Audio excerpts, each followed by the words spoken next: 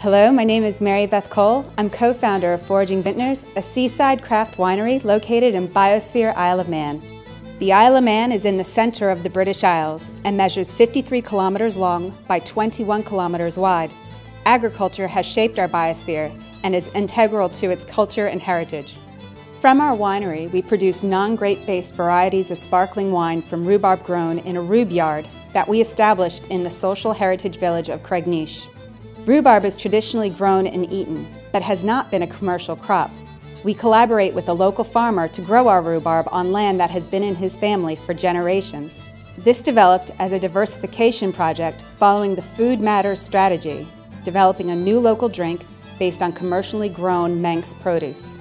As a business, we work towards responsible consumption and production, growing the island's economy in a sustainable manner. My Biosphere Reserve is proud to share